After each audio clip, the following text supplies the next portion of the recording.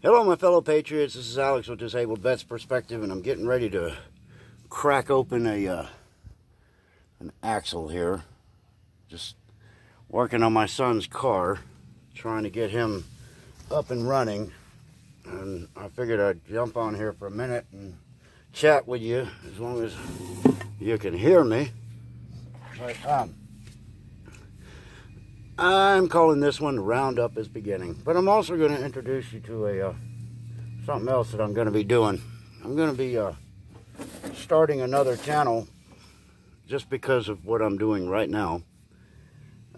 My son bought an older truck, 2006 van, and it's going to need a lot of doctoring, you know, over time. So I figured it, since I'm a half-ass mechanic and really don't know what the hell I'm doing most of the time, I learn as I go, it might be a good idea for other people that are forced into mechanicking without, you know, with no choice. You can't go to the garage every time you need something. In this case, the axle that my son had under his van was completely shot, and I don't even know if you would be able to see. I wish I could get this thing to turn around for me. That would be so nice. Just be able to flip the screen at will, but there's no will here. So anyway, don't know if you can see it, but there's two axles there, and one of them has about an 1/8 inch deep groove in it because the bearings were blown out and the guy kept driving it. So it was basically cutting the wheel off. And now I bought a whole new axle, body and assembly and rear end, the whole thing, and bought it over in Jacksonville. And my son bought it. I paid for it. He's paying me for it. But it's cheaper to do it this way. Just pull off the parts that are working. Like that is all smashed up, and his is all good. So you pull the parts off that you want to get rid of and put on the good parts, and then put the thing back under the van instead of paying a fortune for the axle and everything else that you have to buy to get it done. You want to be able to spend as little money as possible, especially when you're talking about something that is a 2006, because it's old enough. It doesn't need to have $1,000 labor costs on it. If it was a brand new computerized car, I would say yeah, but with it being an old wagon, it's not worth it. So the new channel, I'm putting up a thing right now for suggestions on a name for it, with the idea and the understanding that it is going to be done by a learn-as-you-go mechanic that might be able to help others learn as you go. Looking for a name for the channel, and your input will help that. But obviously this would be a video that would be a good candidate for the channel, but I can't introduce a new channel with the channel. I gotta get to a point where people know about it, and then they can tell their friends about it. They can say, hey, go look at that idiot. If that idiot can put something together like this, pretty much anybody can. So I'm hoping that it'll help. I want to help others save a fortune on the costs of going to a garage, because this stuff is not hard. There's nothing about this. I mean, when you get into the computers, yeah, that's way above my league. But when we're dealing with mechanical moving parts, I can handle that. So that's the idea. And any suggestion on a name for the channel, I would appreciate it.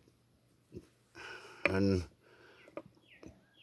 I can even, on the first video that I do on my new channel, I can give the acknowledge the person by pinning a comment, and give credit to the person that came up with the best name for the channel.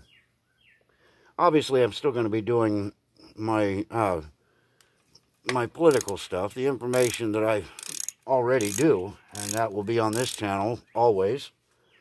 But my not so shady tree mechanic, I would like to put on a channel where everybody can get something out of it, and people don't feel like they're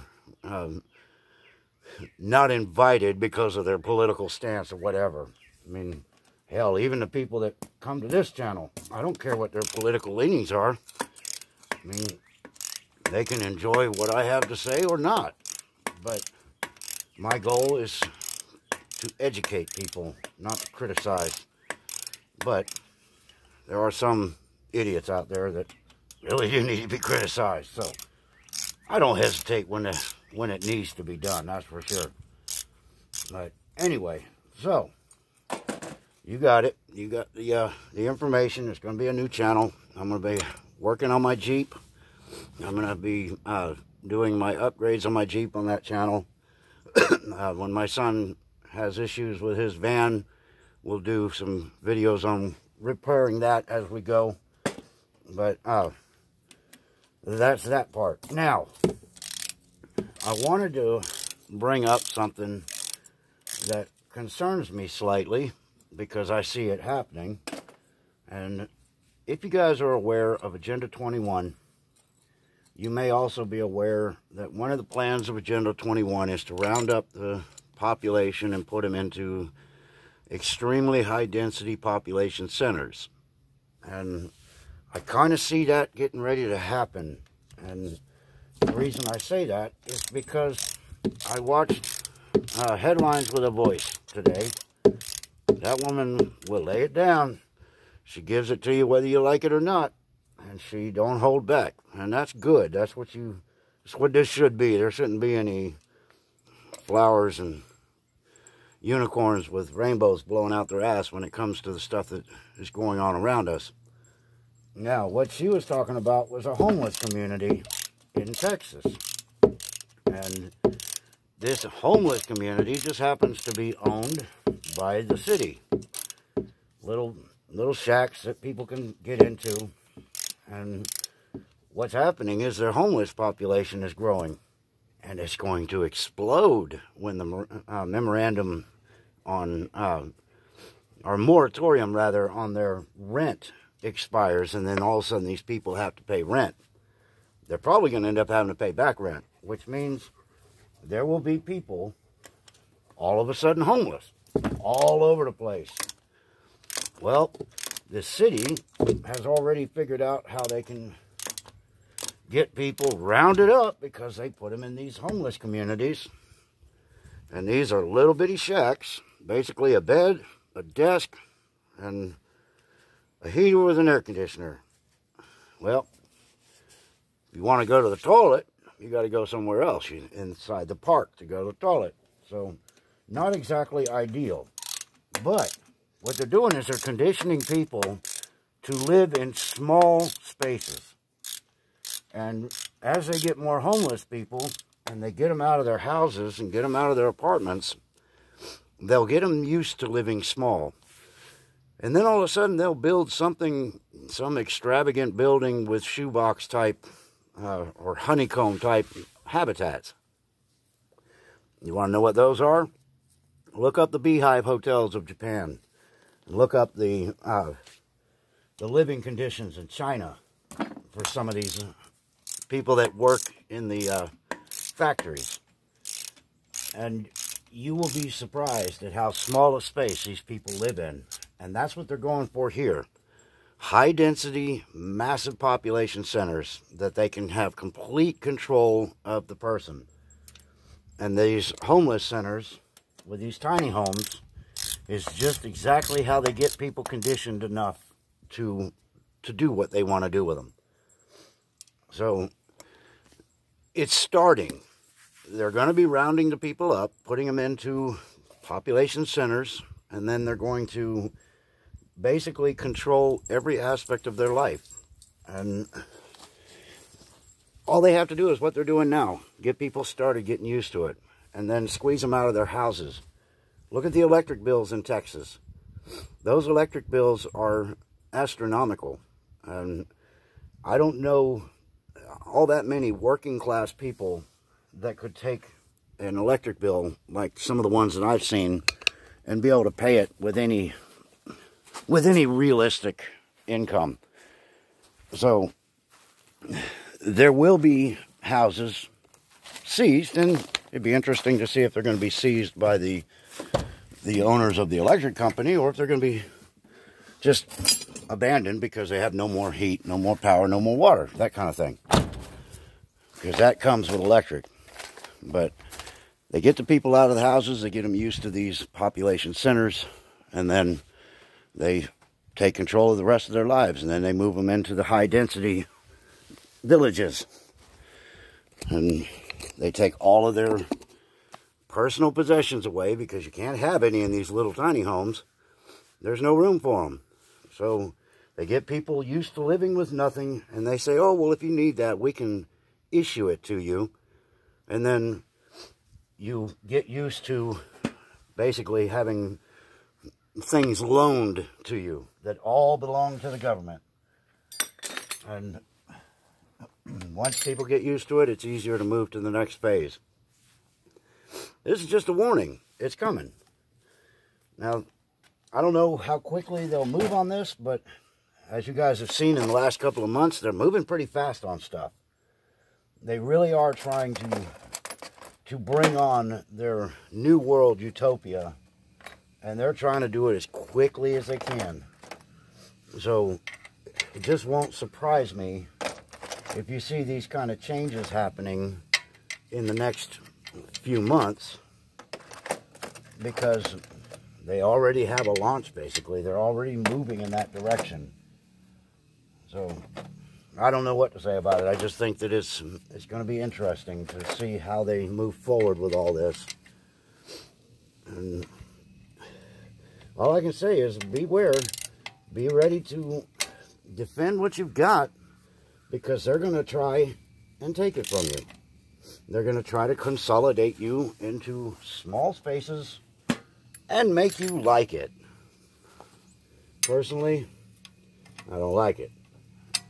But I'm prepared out where I live to basically survive without a utility grid.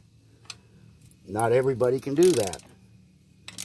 But if you can get yourself to the point where you can handle what you need to handle, whether you have support from your local utilities or not, then you'll be in a much better position. And all I can say is it's going to probably get harder out there before all of this reset takes place. Until we can reach the beginning of Nasera, then we got to deal with all of their games that they're going to play. And we got to sit back and wonder why the hell they haven't moved forward with this yet. What are they waiting for? I got to hope that they're going to do something soon. Because while they're not doing anything, the left is still running with their Agenda 21. And until we can get a grip on that and get a stop to it, they're just going to keep plowing through, whether it's a show or not. You know, they want everybody to say, oh, well, relax, it's just a show. But while they're doing this show, people are suffering.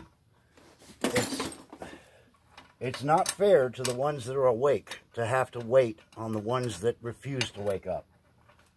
They need to wake their ass up, or they need to be left behind and figure it out on their own. Because it's getting bad.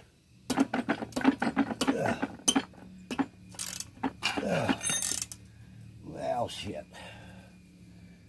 But anyway, that's really what I got for you guys today. I just want you to think about it and look at the way things are happening around us and realize that they're plowing through with their thing, and we have things happening in the background. You hear that all the time. But while they're happening in the background, real live people on the foreground are suffering. It's time to stop this shit and figure it out.